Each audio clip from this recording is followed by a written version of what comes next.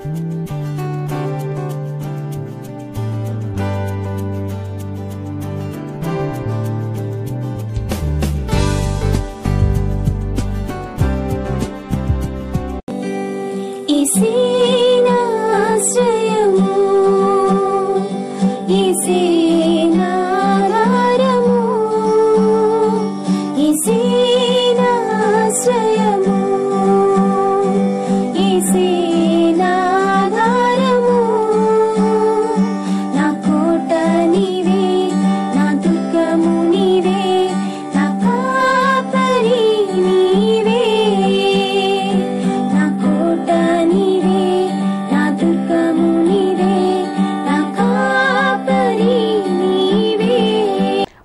The lord.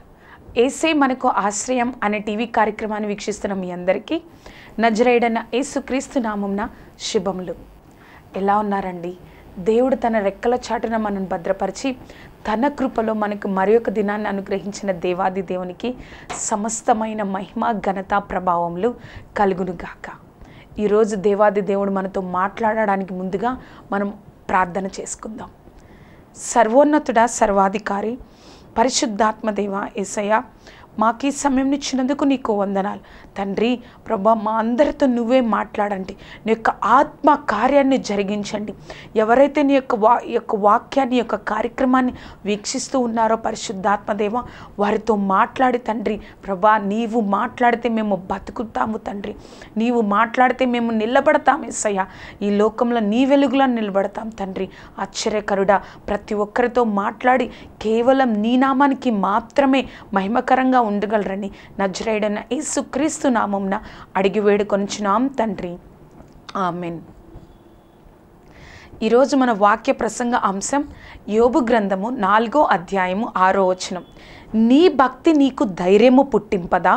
నీ యథార్థ ప్రవర్తన నీ నిరీక్షణకు ఆధారము కాదా? నీ భక్తి నీకు ధైర్యము పుట్టింపదా? నీ యథార్థ ప్రవర్తన నీ నిరీక్షణకు ఆధారము కాదా? ఈ వారం యొక్క వాక్య ప్రసంగ అంశం, ఒక క్రైస్తవుడిగా నీ ధైర్యం ఏమిటి? అక్కడ యోబు గ్రంథం మనం చూచినట్లయితే, మొదటి అధ్యాయము 2వ అధ్యాయము మనం చూచినట్లయితే, అక్కడ ఒక్క రోజులోనే 1వ అధ్యాయం మనం చూచినట్లయితే ఒక్క రోజులోనే యోబు తనకున్న 10 మంది పిల్లలను పోగొట్టుకుంటారు, తనకున్న ఆస్తిని అంతటిని పోగొట్టుకుంటారు. 2వ అధ్యాయంలో చూసినట్లయితే తనకి సమస్తాన్ని కోల్పోయిన తర్వాత అరికాలి నుంచి నడినెత్తి వరకు ఒక వ్యాధి కలిగి తను బాధపడుతూ ఉంటారు. ఆ స్థితిలో యోబు, ఏమి అర్థం కాని స్థితిలో యోబు ఉన్నప్పుడు 3వ అధ్యాయంలో తనకు తాను శపించుకోవడం మనం చదువుతూ ఉంటాం. తనకు తాను, నేను పుట్టకపోయినా బాగుండేది, నా యొక్క జన్మదినం లేకపోయినా బాగుండేది, నేను ఎందుకు పుట్టాను, నా ప్రాణము పుట్టిన తర్వాత చనిపోయినా నేను బాగుండేది, నేను ఏది జరుగుతుందని ఏది అనుకున్నానో అదే నాకు సంభవించింది అని తన యొక్క బాధను, ఒక నిరీక్షణ లేని స్థితి, సమస్తము కోల్పోయిన యోబు ఒక బూడిద మీద కూర్చొని ఈ మాట చెప్తున్నాడు. నేను సమస్తాన్ని ఏదైతే అనుకున్నానో అదే అనుభవిస్తున్నాను, సమస్తము కోల్పోయి నిరీక్షణ లేని స్థితిలో ఈ మాట చెప్తూ ఉన్నాడు. బాధపడుతూ ఉన్నప్పుడు 3వ అధ్యాయంలో అక్కడికి వాళ్ళ స్నేహితులు వచ్చి ఉన్నారు. వాళ్ళ స్నేహితులు తన యొక్క స్థితిని చూడలేక దూరంగా ఉండి 7 దినములు తన స్థితిని చూడలేక తన గురించి బాధపడుతూ 7 దినముల తర్వాత తన దగ్గరకు వచ్చి ఈ విధంగా మాట్లాడుతూ ఉన్నారు. యోబు, నీ యొక్క భక్తి నీకు ధైర్యం పుట్టింపదా? నీ యొక్క యథార్థ ప్రవర్తన నీ నిరీక్షణకు ఆధారము కాదా అని వారి యొక్క స్నేహితుడు యోబుని అడుగుతున్న ప్రశ్న. అసలు యోబు ఎటువంటి వాడు, ఎటువంటి భక్తిని చేశాడో మనం మొదటి అధ్యాయం 1వ వచనాల్లో మనం చూసినట్లయితే, యోబు పరిశుద్ధ గ్రంథంలో యోబు గురించి 3 విషయాలు రావు. యోబు యథార్థవంతుడు, న్యాయవంతుడు, దేవుని యందు భయభక్తులు కలిగి చెడుతనమును అసహించుకునేవాడు. అటువంటి విధంగా యోబు జీవితం సాగుతూ ఉండగా తూర్పు దిక్కునున్న జనాలందరిలో యోబు మాత్రమే ధనవంతుడుగా ఉన్నారు. అతనికి 7 కుమారులు, 3 కుమార్తెలు, 10 మంది బిడ్డలను కలిగిన యోబు వారి హృదయంలో దేవుని దూషిస్తారేమోనని ప్రతిరోజు అరుణోదయమునే లేచి ప్రతిరోజు ఒక్కొక్కరి కోసం ఆయన దహన బలులు అర్పిస్తూ ఉండేవాడు. అటువంటి ఆత్మీయ స్థితిలో కలిగిన యోబు, అటువంటి ఆత్మీయ స్థితిని నిత్యము ప్రతిరోజు అటువంటి ఆత్మీయ స్థితి గుండా వెళ్తున్న యోబు, అటువంటి భక్తిని చూపిస్తున్న యోబు, ఆ యొక్క స్థితి వచ్చినప్పుడు, అర్థం కాని పరిస్థితి వచ్చినప్పుడు, తన స్థితి అంతా తన సమస్తాన్ని కోల్పోయినప్పుడు, నిరీక్షణ లేనప్పుడు, బూడిద మీద కూర్చొని తను శపించుకుంటున్నప్పుడు అక్కడున్న స్నేహితుడు అడిగిన మాట, నీ భక్తి నీకు ధైర్యము పుట్టింపదా?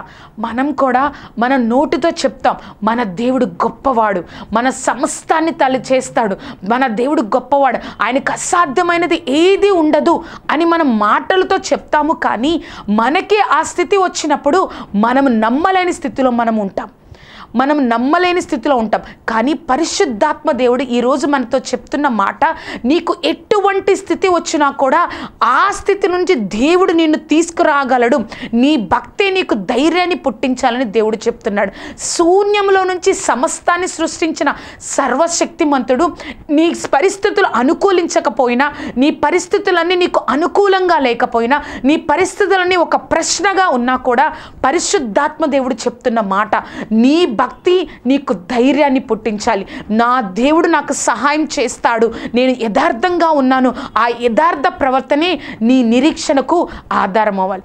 మన యొక్క క్రైస్తవ జీవితం ఏంటి అంటే, పరిస్థితులు అన్నీ ఉన్నప్పుడు, పరిస్థితులు అన్నీ బాగున్నప్పుడు దేవుణ్ణి నమ్మడం, దేవుణ్ణి స్తుతించడం, దేవుని యందు విశ్వాసం ఉంచడం కాదు. కానీ పరిస్థితులన్నీ తారుమారైనప్పుడు, పరిస్థితులన్నీ మన చేజారిపోయినప్పుడు, పరిస్థితులన్నీ మనం అనుకోనట్లుగా జరగనప్పుడు కూడా దేవుని యందు నువ్వు విశ్వాసం ఉంచగలిగితే, నువ్వు ఉంచిన ధైర్యం వల్ల, నువ్వు ఉంచిన విశ్వాసం వల్ల దేవుడు నిన్ను పైకి లేవనెత్తుతాడు. అక్కడ చూడండి, తను ఎంతో భక్తిపరుడుగా ఉన్నాడు. కానీ ఒక పరిస్థితి వచ్చింది, తనకు అర్థం కాని పరిస్థితి. సమస్తాన్ని ఒక్క రోజులో కోల్పోయిన యోబు గురించి, నీ భక్తి నీకు ధైర్యము పుట్టింపదా? ఒక క్రైస్తవుడు యొక్క ధైర్యము తన భక్తిలోనే ఉందండి.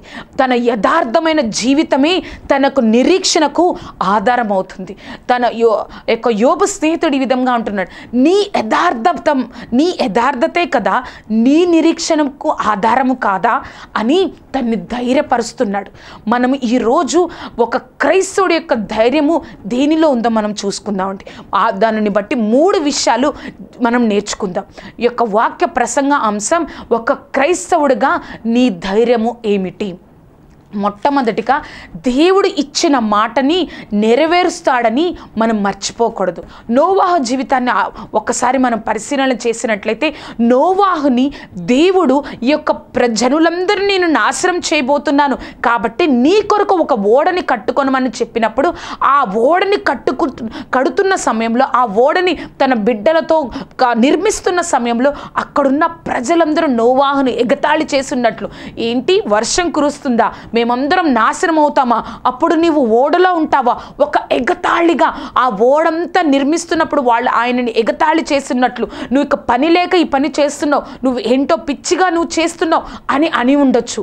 కానీ మనల్ని కూడా, మనం దేవుడి కోసం ఉండినప్పుడు, దేవుడు నాకు సహాయం చేస్తాడు, నువ్వు దేవుని కోసం నిలబడుతున్నప్పుడు, నువ్వు నాకు దేవుడి యందు భయభక్తులు కలిగి నువ్వు ఉన్నప్పుడు, ప్రతి ఒక్కరికి నువ్వు ఎగతాళిగా ఉంటావు. నువ్వు దేవుడు అంటావు, కానీ నీ జీవితంలో ఒక్క కార్యం కూడా జరగట్లేదు కదా అని అంటున్నారేమో.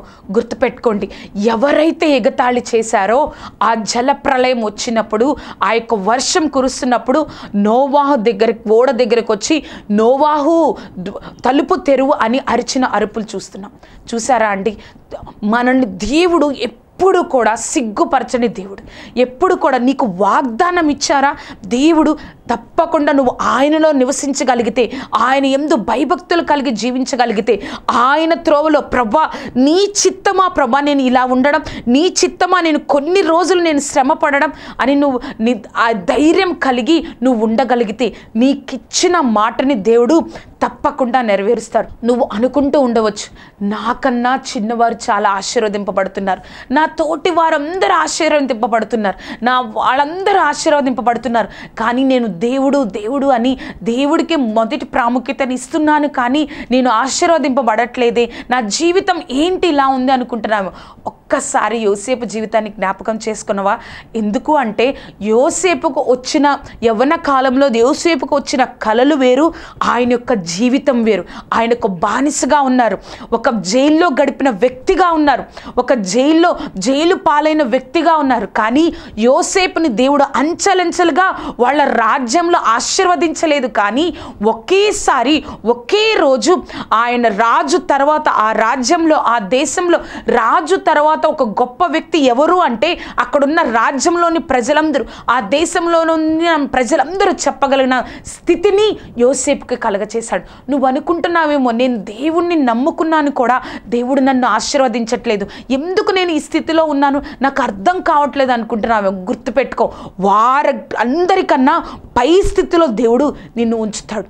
వాళ్ళందరూ ఆశీర్వదింపబడ్డారే, వాళ్ళందరూ ఉన్నారే అనుకుంటున్నావేమో. నీకు ఆశీర్వాదం లేదు, నేను దేవుడి వైపు చూస్తున్నా కూడా, దేవుడి యందు భయభక్తులు జీవిస్తున్నా కూడా, యథార్థంగా ఉన్నా కూడా, మంచి ప్రవర్తన కలిగి ఉన్నా కూడా నువ్వు ఎందుకు నేను ఆశీర్వదింపబడట్లేదు అనుకుంటున్నావేమో. ఒకేసారి దేవుడు ఆ యొక్క గొప్ప స్థానాన్ని ఇస్తాడేమో. ఒక్కసారి ధైర్యం తెచ్చుకొని దేవుని యందు నమ్మిక కలిగి ఉంటావా? ఎప్పుడు కూడా మనల్ని ఆయన నమ్ముకున్న బిడ్డలని సిగ్గుపరచని గొప్ప దేవుడు అండి. ఆయన ఇచ్చిన మాటను ఇచ్చిన వాగ్దానాన్ని దేవుడు మర్చిపోరని ఎప్పుడు మనం గుర్తుపెట్టుకోవాలి. ఎంత గొప్ప దేవుణ్ణి కలిగి ఉన్నానండి. చూడండి, ఆ యొక్క యోసేపు చరిత్ర ఒక్క రోజులో మార్చాడు దేవుడు. అప్పటి వరకు జైలు పాలు జీవితం, ఒక బానిసత్వ జీవితం, జైల్లో ఉన్న జీవితం. కానీ ఒక్క రోజులో ఆ జైలు నుంచి దేవుడు ఆ రాజ్యంలో ఒక స్థితిని కలగజేశారు. అక్కడ ఏ రికమెండేషన్ లేదు అండి, ఎవ్వరూ లేరు, నా అన్నవారు యోసేపుకి ఎవ్వరు లేరు. కానీ ఆయన దేవుడి యొక్క కృపను పొందుకున్నాడు కాబట్టి, దేవుడి యందు యథార్థంగా ఉన్నాడు కాబట్టి, దేవుడి యందు భయభక్తులు కలిగి ఉన్నాడు కాబట్టి దేవుడిని అతన్ని వదలలేదు. నువ్వు కూడా ఎందుకు నిరుత్సాహపడుతున్నావు? భయభక్తులు కలిగి ఉన్నావా? దేవుని యందు కనిపెట్టుచున్నావా? ధైర్యం తెచ్చుకొని నిబ్బరం కలిగి జీవించు. కీర్తనలు 27వ అధ్యాయము 14వ వచనంలో ధైర్యము తెచ్చుకొని నీ హృదయమును నిబ్బరంగా ఉంచుకొనుము, యెహోవా కొరకు కనిపెట్టుము.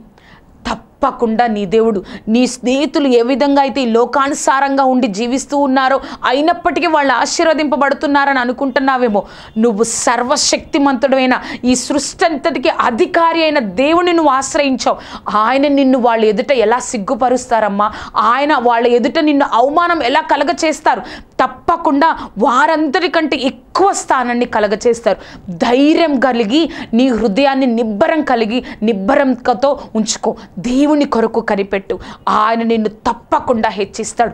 ఈ యొక్క స్థితి నాకు లేదే, ఒక ఆశీర్వాదం నేను పొందుకోవట్లేదని ఆయన యందు నిరుత్సాహపడకుండా, ఆ అవిశ్వాసం రాకుండా నువ్వు ధైర్యం కలిగి ఉంటే, నువ్వు చేసిన భక్తి, నువ్వు ఏ విధంగా దేవుణ్ణిలో ఉన్నావో, నువ్వు ఏ విధంగా యథార్థత కలిగి ఉన్నావో, మంచి ప్రవర్తన కలిగి ఉన్నావో, అటువంటి వారిని దేవుడు చూస్తూ ఉంటారండి.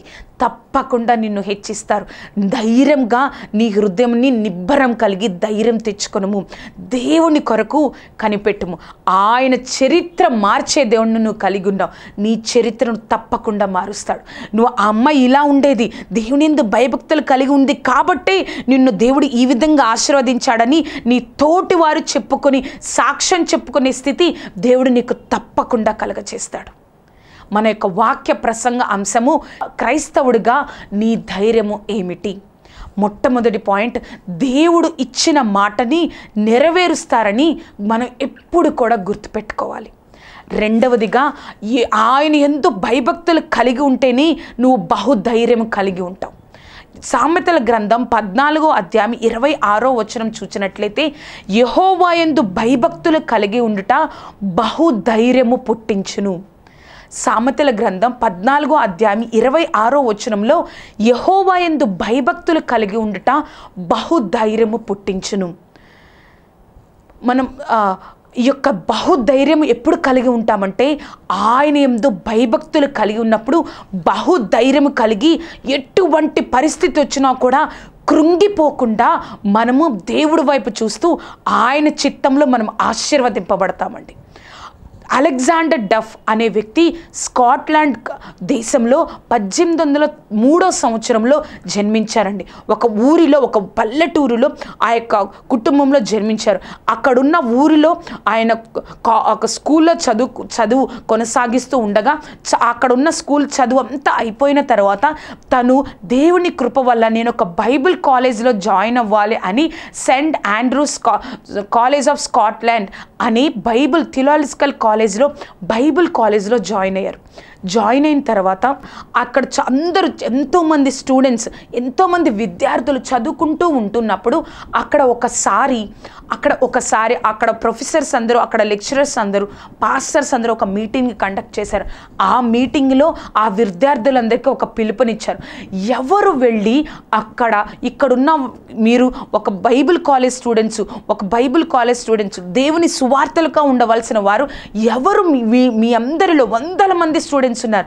వారందరినీ ఉద్దేశించి ఇక్కడ ఉన్న వారిలో ఎవరు ఇండియాకు వెళ్ళి సేవ చేస్తారు, ఒక మిషనరీగా దేవుని గురించి చెప్తారు అన్నప్పుడు ఎవ్వరు కూడా చేయెత్తలేదు, కానీ ఎవ్వరు కూడా లేచి నిలబడలేదు. కానీ ఈ వ్యక్తి అలెగ్జాండర్ డఫ్ అనే వ్యక్తి నిలబడ్డాడు. ఎందుకు అంటే ఆ యొక్క సమయంలో 1806 సంవత్సరంలో ఆ యొక్క టైంలో ఆ స్కాట్లాండ్ నుండి ఇండియాకు రావడానికి 9 నెలలు ఓడ ప్రయాణం చేయాలి.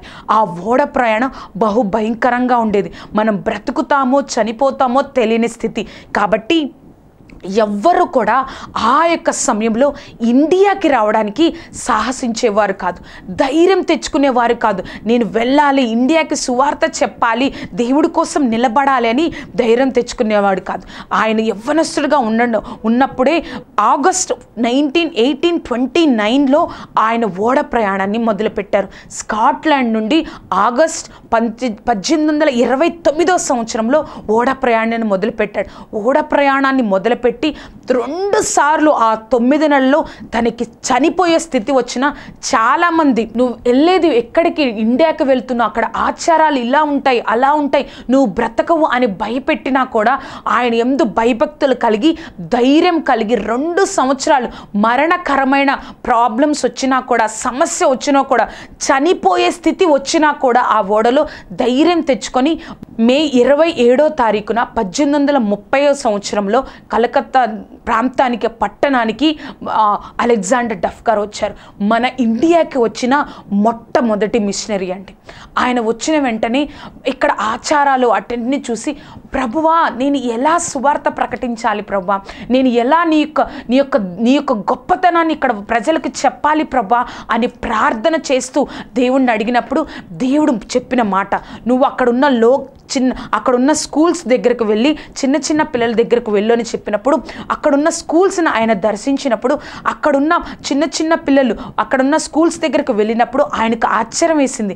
ఎందుకు అంటే ఏంటి ఈ యొక్క విద్యా విధానం, ఈ యొక్క ఎడ్యుకేషనల్ సిస్టమ్ ఇలా ఉంది ఏంటి అని అనుకొని తను వెంటనే ప్రభా నేను ఏం చేయాలి అని చెప్పినప్పుడు ముందుగా నువ్వు ఎడ్యుకేషనల్ సిస్టమ్ని మార్చు అని దేవుడు ప్రణాళిక ద్వారా మొట్టమొదటిసారిగా మన ఇండియాలో ఇంగ్లీష్ మీడియంను పరిచయం చేసిన వారు అలెగ్జాండర్ డఫ్ అండి.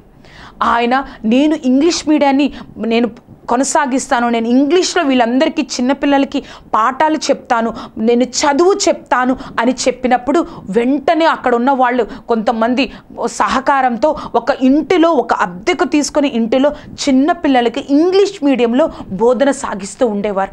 కొన్ని రోజులు అలా సాగిస్తూ ఉండగా ఆయన 1830 సంవత్సరంలో వచ్చి ఉన్నారు.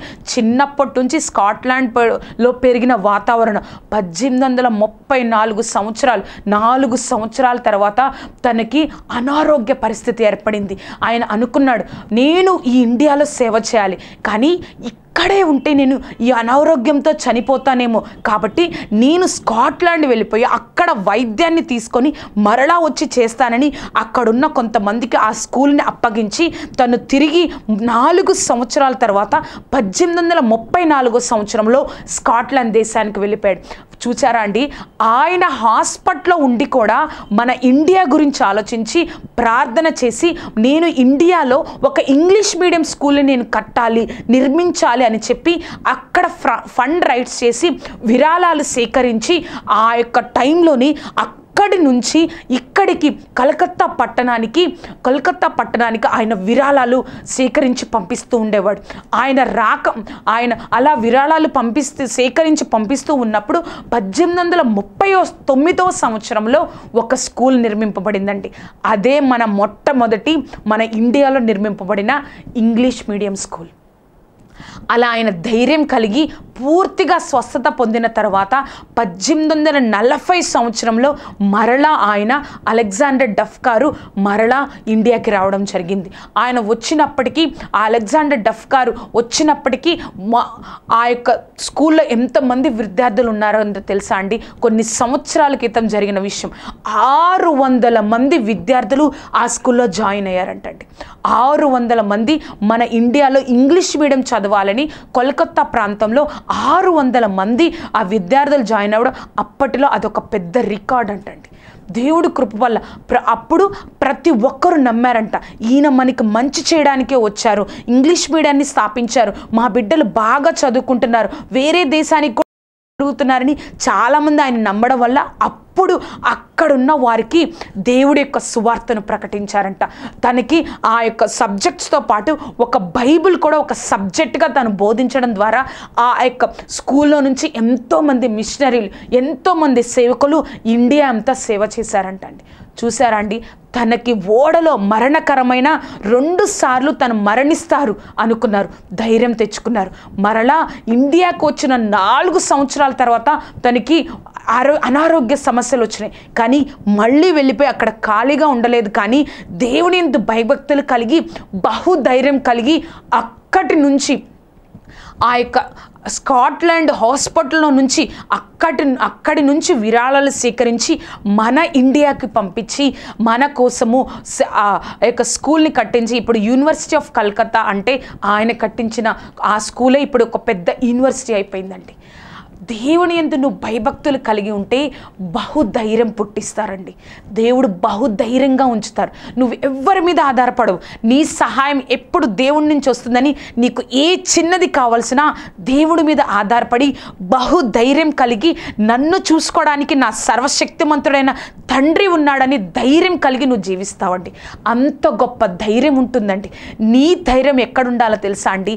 దేవుని యందు భయభక్తులు కలిగి ఉంటే నువ్వు బహుధైర్యం కలిగి ఉంటాం. మన వాక్య ప్రసంగ అంశము క్రైస్తవుడిగా నీ ధైర్యము ఏమిటి? మొట్టమొదటి పాయింట్, దేవుడు ఇచ్చిన మాటని నెరవేరుస్తారని ఎప్పుడూ మర్చిపోకూడదు. అలాగే నువ్వు భయభక్తులు కలిగి ఉన్నావా, దేవుడు బహుధైర్యాన్ని నీలో పుట్టిస్తారు. మనం ఇప్పటి వరకు ధైర్యాన్ని గురించి మాట్లాడుకున్నాం కదండి. 3వ పాయింట్ ఏంటి అంటే మనం ఎప్పుడు ధైర్యం కలిగి ఉంటాము. 3వదిగా మనం ఎప్పుడు ధైర్యం కలిగి ఉంటాం.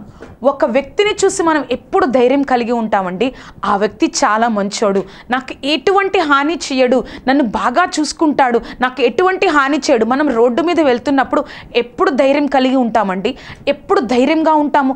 ఆ వ్యక్తి మనకి ఎటువంటి హాని చేయనప్పుడు, ఆ వ్యక్తిని చూసినప్పుడు, ఆ వ్యక్తి గురించి మనకు తెలిసినప్పుడు, ఆ వ్యక్తిని మనం చూసినప్పుడు ధైర్యం కలిగి ఉంటాం.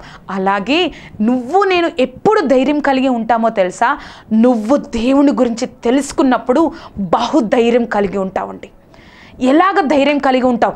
ఎవరో చెప్పడం కాదు, దేవుడు నాకు ఈ కార్యం చేశారు, ఇంత గొప్ప దేవుడు, అంత గొప్ప దేవుడు అని నువ్వు చెప్పడం కాదు. కానీ ఆయన యొక్క కార్యాలను, ఆయన ఎంత గొప్ప దేవుడో ఈ యొక్క పరిశుద్ధాత్మ గ్రంథాన్ని చదవడం ద్వారా నీకు బహుధైర్యం పుడుతుంది అండి. నీకు బహుధైర్యం కలిగి నువ్వు ఆయన ఎంత గొప్ప కార్యాలు చేస్తారో, ఎంత గొప్ప దేవుడు అని నువ్వు వాక్యాన్ని చదవడం ద్వారా, ఈ వాక్యంలో నుండి నువ్వు నేర్చుకోవడం ద్వారా పరిశుద్ధాత్మ శక్తి నీకు అనుగ్రహించడం ద్వారా ఆయనకు సమస్తము సాధ్యము, ఆయన ఏ స్థితిలో ఉన్నా నన్ను బయటకు తీసుకొస్తారని నువ్వు బహుధైర్యము కలిగి నువ్వు జీవిస్తావండి. మనం చూసినట్లయితే ఎన్నో మనం బుక్స్ చదువుతూ ఉంటాం. ఆ యొక్క బుక్స్ చదువుతూ ఉన్నప్పుడు ఆ యొక్క రచయితల పేర్లు అక్కడ రాస్తూ ఉంటారు. ఆ బుక్స్ చదువుతున్నప్పుడు మనకి ఏమీ అనిపించదు. కానీ ఎప్పుడైతే నువ్వు ఈ యొక్క పరిశుద్ధ గ్రంథాన్ని నేను చదువుతూ ఉంటామో ఆ యొక్క టైంలో నీకు ఆ రోజు కావాల్సిన ఆదరణ, నీకు ఆ రోజు కావాల్సిన సమాధానం, నువ్వు ఆ రోజు కావాల్సిన రక్షణ దేవుడు ఈ వాక్యం ద్వారా మాట్లాడతారండి. ఒక్కటి ఉందండి, ఎప్పుడైతే నువ్వు బైబిల్ చదువుతావో దేవుడు నీతో మాట్లాడుతూ ఉంటాడు. ప్రతిసారి ఆ యొక్క సమస్యకు తగినది, ఆ యొక్క దానికి తగినది దేవుడు నీతో మాట్లాడుతూ ఉంటారు. నువ్వు అనుకుంటూ ఉంటావు, నేను బైబిల్ చదువుతున్నాను కదా, ఈ బైబిల్కి నాకు సమస్య గురించి ఏమి తెలుసు, ఈ బైబిల్కి నాకు నా గురించి ఏమి తెలుసు, నా బాధ దీనిలో ఉంటుందా, నా బాధకి ఒక సొల్యూషన్, ఒక జవాబు అనేది ఈ బైబిల్లో ఉంటుందా అని నువ్వు అనుకుంటూ ఉండొచ్చు. ఈ లోకంలో టెక్నాలజీ అనేది ఎప్పటికప్పుడు అప్డేట్ అవుతూ ఉంటుంది. ఎప్పటికప్పుడు కొత్త ఫోన్స్ రావడం, కొత్తగా టెక్నాలజీ రావడం, మనం 4G నుంచి 5Gకి వెళ్ళడం, అలా ఒక టెక్నాలజీ అనేది ఎప్పటికప్పుడు అప్డేట్ అవుతూ ఉంటుంది. కానీ తరతరాలు యుగ యుగాలు మారినా ఎంతమంది ఉన్నా కూడా ప్రతి ఒక్కరికి అప్డేటెడ్ వర్షన్ ఏంటి అంటే మన యొక్క బైబిల్ అండి. మన యొక్క బైబిల్ నీకు ఏ విధంగా అయితే నువ్వు ఆదరణ కలిగి ఉంటావో, ఏ విధంగా నువ్వు ధైర్యం కలిగి ఉంటావో, ఆ విధమైన జవాబును ఈ బైబిల్ ద్వారా సర్వశక్తిమంతుడైన దేవుడు నీతో మాట్లాడుతూ ఉంటాడండి. నువ్వు ఆయన యందు భయభక్తులు కలిగి జీవిస్తున్నప్పుడు నిన్ను వదిలేస్తాడా అండి? నిన్ను వదిలేసి నేను పట్టించుకోకుండా ఉంటాడా అండి? ఆయన ఎందు భయభక్తులు కలవారి ఎడల ఆయన దృష్టి ప్రతి నిత్యం ఉంటూ ఉంటుందండి. అటువంటి గొప్ప దేవుణ్ణి కలిగిన నువ్వు ఆ యొక్క సమస్యలో పరిస్థితుల్లో ధైర్యం విడిచిపెట్టకుండా ఉన్నట్లయితే, ధైర్యం కలిగి నువ్వు ఉన్నట్లయితే నువ్వు తప్పకుండా ఆశీర్వదింపబడతాడు. దేవుడి యొక్క గొప్పతనాన్ని ఒక వాక్యంలో నేను చదవాలని ఆశిస్తూ ఉన్నానండి. మొదటి దినవృత్తాంతాల గ్రంథము 29వ అధ్యాయము 11వ వచనం 12వ వచనం. యెహోవా భూమి ఆకాశములందుండు సమస్తము నీ వశము, మహోన్నతమును పరాక్రమమును ప్రభావమును తేజస్సును ఘనతయు నీకే చెందుచున్నవి. యెహోవా రాజ్యము నీది, నీవు అందరి మీదను నిన్ను అధిపతిగా హెచ్చించుకొని ఉన్నావు. ఐశ్వర్యమును గొప్పతనమును నీ వలన కలుగును. నీవు సమస్తమును ఏలువాడవు, బలమును పరాక్రమమును నీ దానములు హెచ్చించువాడవు, అందరికీ బలము ఇచ్చువాడవు నీవే. అంత గొప్ప దేవుడిని కలిగి ఉన్న నీవు ఎందుకంటే నిరుత్సాహపడతావు? నీ దేవుడు సమస్తానికి చాలిన దేవుడు. మన దేవుడు సమస్తాన్ని సాధ్యం పరిచే దేవుడు. ధైర్యం కలిగి ఉండు, బహుధైర్యంగా ఉండు. దేవుడు తప్పకుండా, నీ పరమ తండ్రి తప్పకుండా నిన్ను హెచ్చిస్తాడు. మనం ప్రార్థన చేసుకుందామండి. సర్వోన్నతుడా, సర్వాధికారి, పరిశుద్ధాత్మదేవ యేసయ్య, మాతో మాట్లాడిన విధానాన్ని బట్టి నీ కోట్లాది కృతజ్ఞతలు తండ్రి. ప్రభా, మా యొక్క ధైర్యము నీవే తండ్రి. యేసయ్య, ఒక క్రైస్తవుడిగా ధైర్యము ఏమిటి అని అడుగుతూ ఉన్నప్పుడు తండ్రి, మా యొక్క ధైర్యము మా యొక్క యథార్థమైన జీవితం, మా యొక్క ధైర్యము నీ యందు భయభక్తులు కలిగిన జీవితం తండ్రి. మా యొక్క భక్తి మాలో ధైర్యాన్ని పుట్టించాలి యేసయ్య. నీ యొక్క స్థితిని, నీ యొక్క గొప్పతనాన్ని తండ్రి మేము తెలుసుకొని ధైర్యం కలిగి, పరిస్థితులు అనుకూలించకపోయినా నా దేవుడు సమస్తాన్ని నా ముందు ఉంచుతాడు అన్న ధైర్యాన్ని కలిగించి, ధైర్యంతో ఉండి తండ్రి ఈ లోకంలో నీ బిడ్డలుగా, నిన్ను హత్తుకొని జీవించే బిడ్డలుగా, నీతో అంటగట్టబడే జీవితాన్ని జీవించడానికి మాకు సహాయం దయచేయండి. పరిశుద్ధాత్మదేవ, ఈ యొక్క కార్యక్రమాన్ని ఎవరైతే వీక్షిస్తూ ఉన్నారో తండ్రి, వారు ఏ సమస్య గుండా వెళ్తున్నారో, ఎటువంటి నిరుత్సాహంలో ఉన్నారో తండ్రి, ప్రభా, యోబులాగా నిరీక్షణ లేని జీవితాన్ని జీవిస్తున్నారేమో, వారిలో ధైర్యాన్ని పుట్టించండి ప్రభా. ధైర్యముగా నీ హృదయంలో నిబ్బరం కలిగి ఉండమని సెలవిచ్చిన తండ్రి, నా కొరకు కనిపెట్టమని సెలవిచ్చిన తండ్రి, నీ కొరకు కనిపెట్టి తండ్రి ఈ లోకంలో నీ సాక్షులుగా, నీ బిడ్డలుగా మేము ఉండడానికి సహాయం దయచేయండి. నువ్వే తోడే ఉండి నడిపించి నీ యొక్క గొప్ప కృపను అనుగ్రహించి తండ్రి ప్రభా, ధైర్యంగా ఉండమని నువ్వు చెప్తున్న మాటని మేము అంగీకరించి లోబడి నీ శక్తిని, నీ గొప్పతనాన్ని లోకంలో చాటే బిడ్డలుగా ఉండడానికి సహాయం దయచేయగలరని నజరేయుడైన యేసుక్రీస్తు నామమున అడిగి వేడుకొంచున్నాం తండ్రి, ఆమెన్. యేసే మనకు ఆశ్రయం అనే టీవీ కార్యక్రమాన్ని వీక్షించిన మీ అందరికీ నజరేయుడైన యేసుక్రీస్తు నామమున శుభములు. ఈ యొక్క కార్యక్రమం మీకు ఆశీర్వాదకరంగా ఉంటే ఎంతోమందికి ఈ యొక్క కార్యక్రమాన్ని పరిచయం చేసి దేవాతి దేవుని పరిచర్యలో మీరు కూడా పాలి భాగస్తులు కలు. ఈ యొక్క కార్యక్రమాన్ని మీరు మరలా వీక్షించాలనుకుంటే దీప్తి ఫర్ జీసస్ అనే యూట్యూబ్ ఛానల్ ద్వారా మీరు మరలా వీక్షించగలరు. ధైర్యము, యెహోవా యందు భయభక్తులు కలిగి ఉండుట బహుధైర్యము పుట్టించును. ధైర్యము కలిగి ఉండండి. మన దేవుడు మనల్ని ఎప్పుడూ సిగ్గుపరచడు. దేవుడు మీకు తోడే ఉంటుంది గాక. ఆమెన్.